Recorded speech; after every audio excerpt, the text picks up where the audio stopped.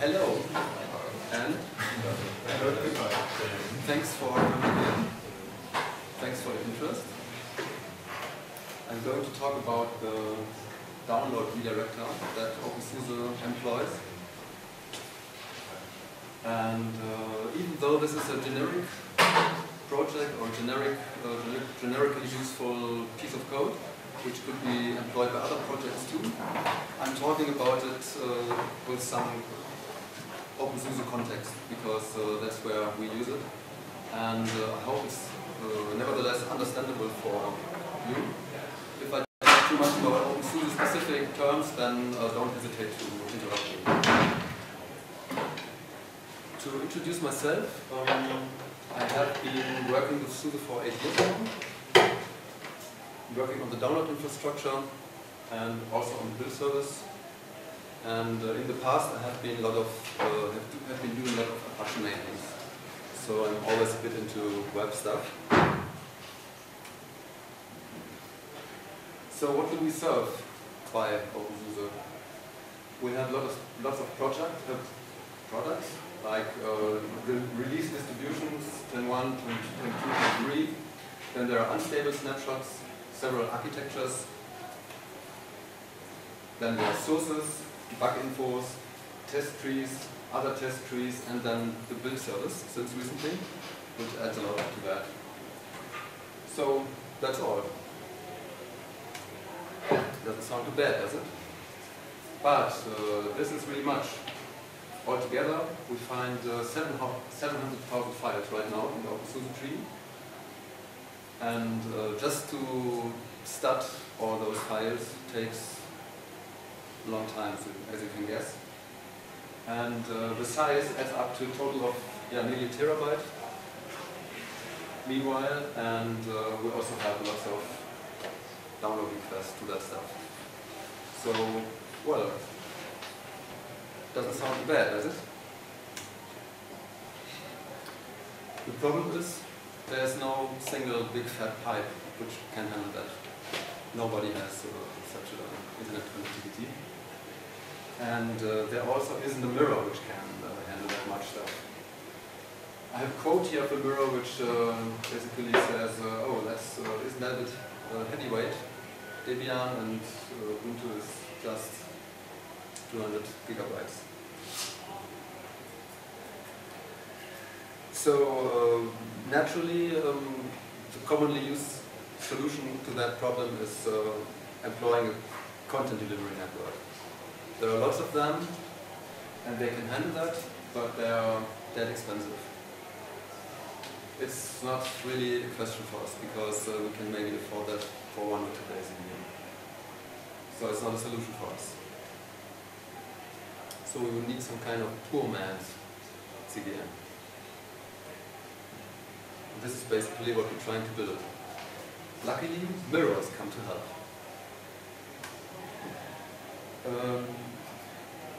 Thinking about mirrors, it's interesting to know that they don't cooperate with us in any way that we can control them, have control over them, because they just mirror us for their own benefit.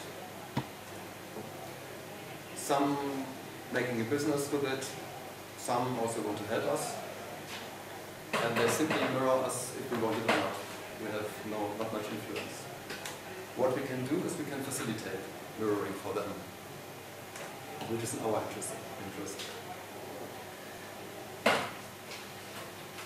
In the past, the mirrors used to be equal, and they used to be equally useful, because they were either mirroring us or not, and so if the mirror was mirroring us, you could, and fast enough for you, close enough to you, then you could simply use it and stick to it, and just do everything over the mirror.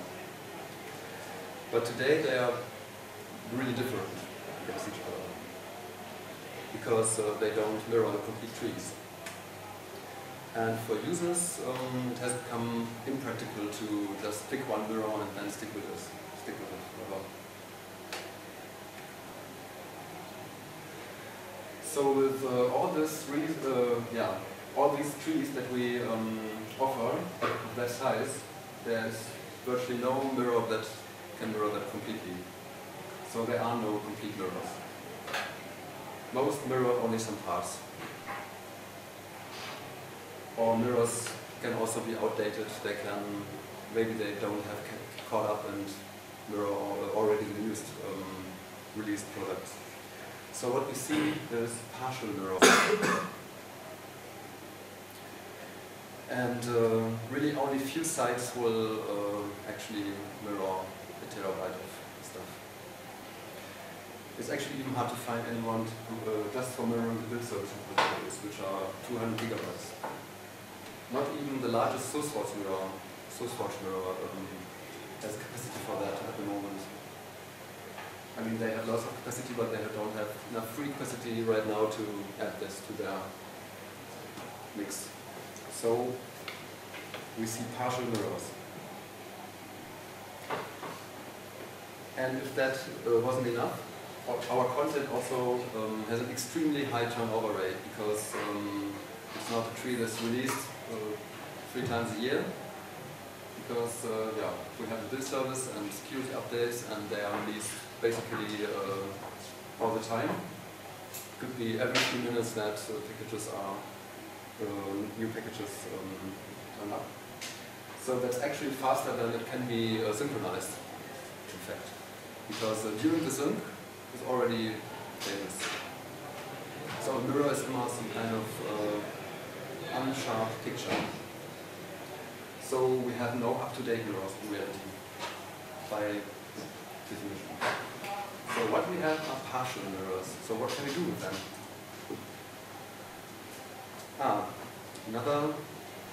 Before the answer, another thing which makes it even more complicated is that with the OpenSUSE binary package that we offer for download, those packages are referenced in metadata. And this metadata contains checksums and cryptographical signatures. So if there's something wrong, or packages come from wrong version from some mirror, then the client will trip over it. So back to the question, what can we do? One thing would be maintaining mirror lists and trying to keep them up to date, but that's extremely hard to maintain. They are too static and they are never ever correct. So mirror lists would work to some extent for human users, because if a human user downloads some ISO images, then that's maybe 2 or 5 files. Then it's possible for the user, or feasible for him, to try 2 or 3 mirrors and then find out which one works for him. But it's still annoying. The mirrors are out of date, which they are. And this trial and error process leads to, or can lead to some effect which can be called SourceForge effect, because that's what happened to SourceForge a few years ago. People will, in the process of finding the suitable mirror, they will all end up with one mirror and trying to use the same mirror, because that's the one that has given them the least headache. So at SourceForge, every user after some years went to the Irish mirror. So problem for them. But it will make mirrors overused, so they're not really good then anymore. So there is one solution, which is highly dynamically generated mirror lists. So they virtually need to create it in real time. And even though we can't execute any control on the mirrors, we can watch them carefully and see what's there. So that's what we are doing.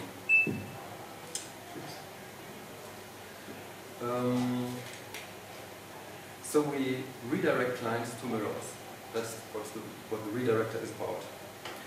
And in order to be able to do that, we need to know what the mirrors have. So what we need is an inventory of files, a kind of file list of each mirror, which we need to keep up to date, which we do by scanning them and Then we need to periodically probe the mirrors if they are online at all and alive. And with that in place, we can redirect the clients, the HTTP requests the clients do, to mirrors.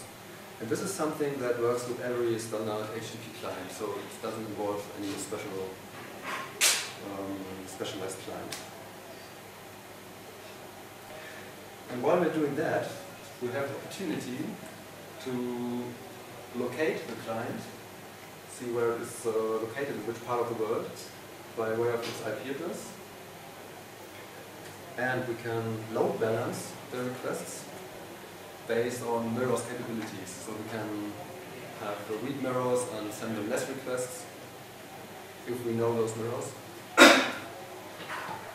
We also have the opportunity to do sensible, to enable sensible caching of content, because caching is always important because it frees the lines and saves bandwidth. And but we need to exactly set cache control headers for that. But that we can do that because it works with we do it on our own. The requests go through our infrastructure. We can also decide to deliver certain files directly instead of redirecting. So that gives another level of control. And that's why we actually use only HTTP, not FTP, because FTP is a bit too stupid and can't, you have no way of cache control. Web caches cache arbitrarily, like 6 to 24 hours roughly. So the inventory that we need is obtained by scanning mirrors, which we do by parsing mainly, or fall back to slow protocols. Parsing is not available. The inventory is kept in a database, and there's an interesting characteristic of this inventory. When we sync out stuff, new stuff to servers, then old stuff becomes obsoleted and files are deleted on the mirror.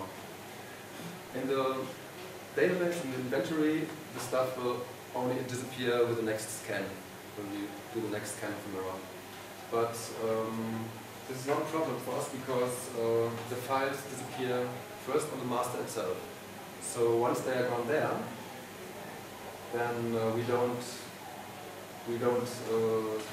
need to redirect for them or deliver them. So there's actually no need to look up in the inventory. It will be cleaned up later, but it doesn't matter.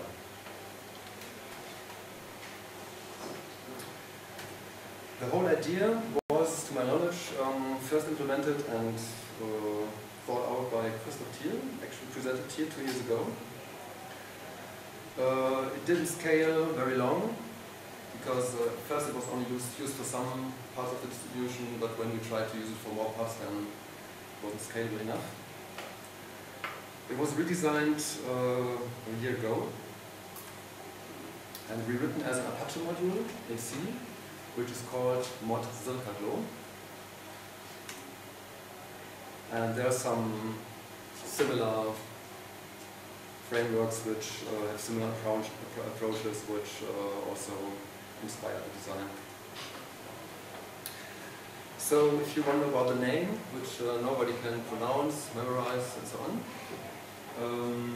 I came to the name because during the time I thought about this stuff, I visited Slovakia, and I went to a concert in this location, which is called Klub za Zrcadlom. And later I learned that this means behind the mirror.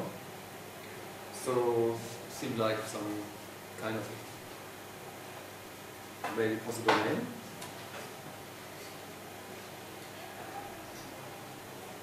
So how does it work? I'll give you some step through here. The redirector first looks if the file can or should be redirected at all. Then it cleans up the file name, because usually there are lots of symlinks in the trees, so you would end up with lots of double files in the database. So we can utilize the file name and just ignore symlinks. Then the redirector looks up country and continent of the client. Then it looks up possible mirrors for that client and somehow sorts them by distance. Then it also makes note of previously used mirrors by that client. So it memorizes a kind of association between previously used mirror.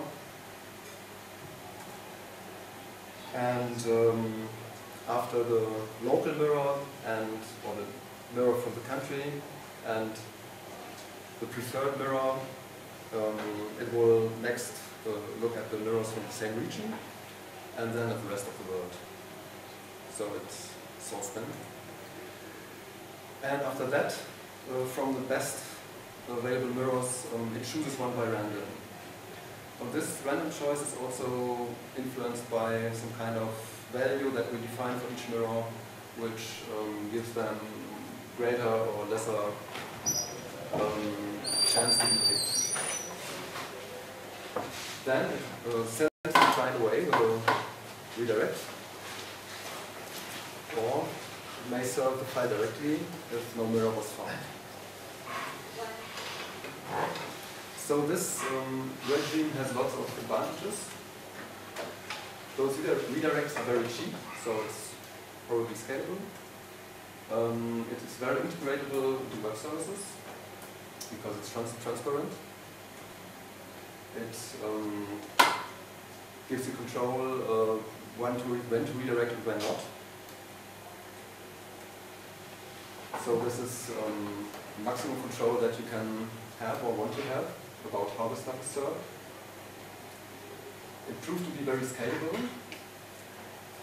During last year when we released the last product, we had no problems at all. So it was so solid that I could actually go into vacation and no phone rang. Other advantages are that the centralized approach gives us the opportunity to count downloads. And it's also possible to integrate a real content delivery network, some kind of a wildcard mirror, which is always added into the mix, which we also did with the 10.3 release. And then there's something special. We can serve live mirror lists instead of redirecting. So that's the kind of real-time mirror lists I talked about. So the client could actually get a list of mirrors and then figure out by itself which is the fastest. So all this makes small and partial mirrors useful for us. So in fact, the times that we need large mirrors, powerful mirrors are actually nearly over because we won't find a lot of mirrors that mirror the extremely huge trees that we offer. So what we actually need and what we can have is lots of mirrors which are not loaded with 1 terabyte, but only maybe 60 gigabyte is enough. So if we just mirror the most popular 10% of content, then we are fine. We can have more mirrors and everybody's happy. And one of the best advantages of the thing is that it's not OpenSUSE specific. So it can be used with other download services. Disadvantages are that mirrors die without warning. Mirrors break all the time. It's just natural. And the reliability of the entire framework is only as good as the past. So what we do is we monitor the mirrors as closely as possible, and if one mirror fails, then we disable it automatically in the database and stop redirecting to it and check back later. But there's a certain time window between the time we detect the failure and actually disable the mirror, because we can't check it all the time. And there's also always weird failures which are very hard to detect or find out, like firewall problems that you only can find out about after 2 or 3 weeks of debugging, and with things that sometimes don't work, but they work most of the time. And here's some interesting potential for the OpenSUSE download client, because it could make use of the mirror lists and actually fall back to other mirrors. It's also important to know that with this kind of infrastructure, every request runs through the central server. So this server needs to be up, and so it needs to be high availability setup with proper load balancing and backup servers, and you can spread out several of the redirectors. That's not the problem. It's mostly, at least for us, more problem of the budget, because we still have only a single machine for that. But I hope that will change in the future. So it's not a design problem of the redirector, it's just a budget problem of the hardware that we have. But other than throwing hardware at it, for us it's also possible to enhance the client and make it use previously used mirror URLs. So this is my call to the OpenSUSE ZIP folks. I hope we can implement that in the future. Downtimes, in general, are often acceptable for human users if they don't occur too frequently, but they are often very bad for machines because software acts up and users don't want to deal with sort of error messages.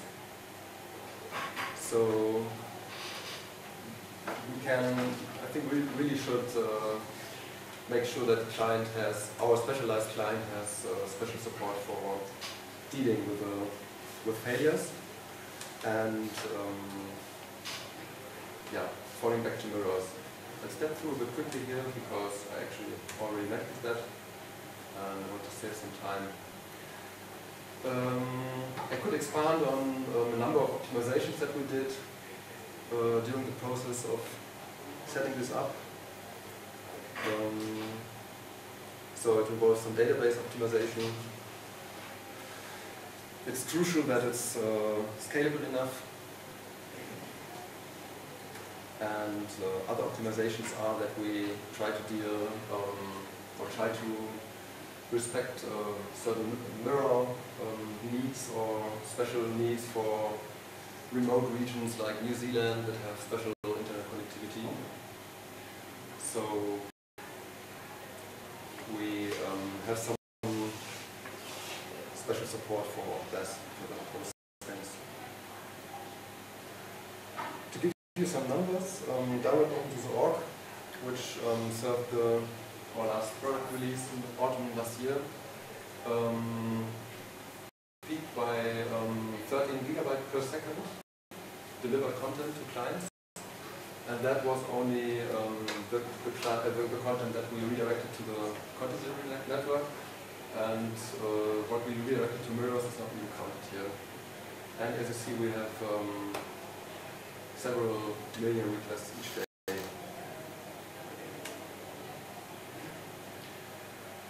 I'll probably not discuss the other approaches to detail now because time is running out. There are some other things like Squid. It would work well, but requires Squid, which won't happen probably. Real content delivery networks work by adding intelligence to standard DNS. We had the static mirror lists, they're not longer feasible. There's a similar module like Mozilla Handler, but it requires interaction with the mirrors. The Mozilla project has a so-called bouncer, which is basically a similar approach. And the Fedora approach is also very similar, and with the difference that they have logic on the client and on the server side. So that works together. We like it so far. So the issues that we have with the current setup are that our trees are too big, and we need to think about splitting them up more, and at least offer more fine-grained, well-thought-out RSIM modules for the mirrors to mirror from, like the 10% most popular stuff I mentioned. And we need to make sure that we don't just put more stuff into the trees and it's blindly mirrored and just fills that disk. We need to improve our infrastructure. I mentioned it already. We need to do better monitoring and better failure detection. And we have still some old infrastructure left, like the mirror lists that were maintained in the OpenSUSE wiki, which were pretty static and edited by people. They are not synced with this new system really.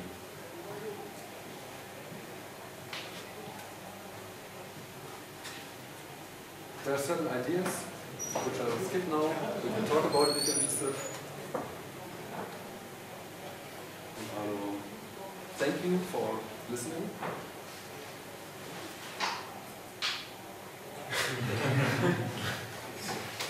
And ask you if there are any questions.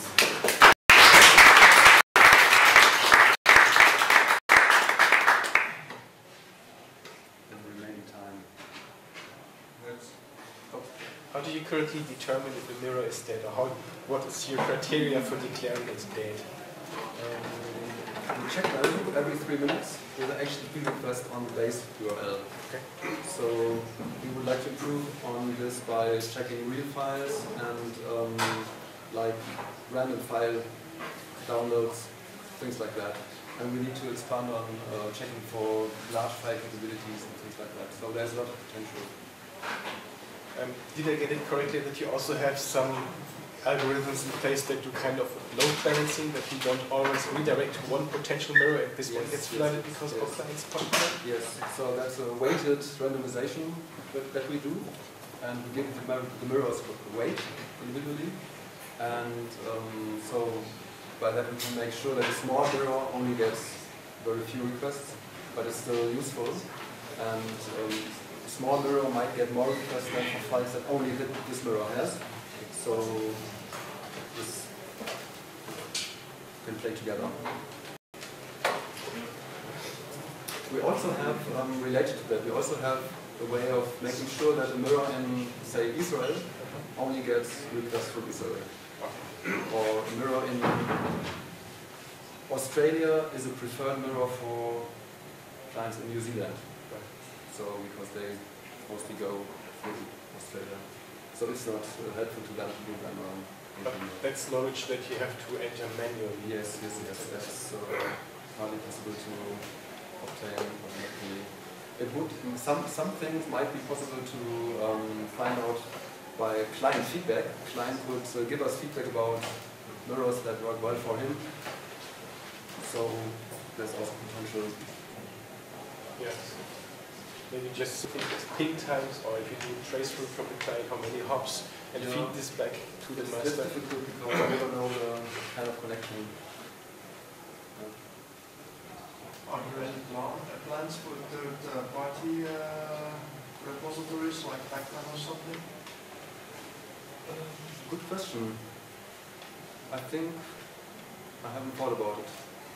We can talk about that to the build service folks. It might be problematic because of files that we may not be allowed to link to, but for other stuff. But right now, the implementation expects the files to be there locally.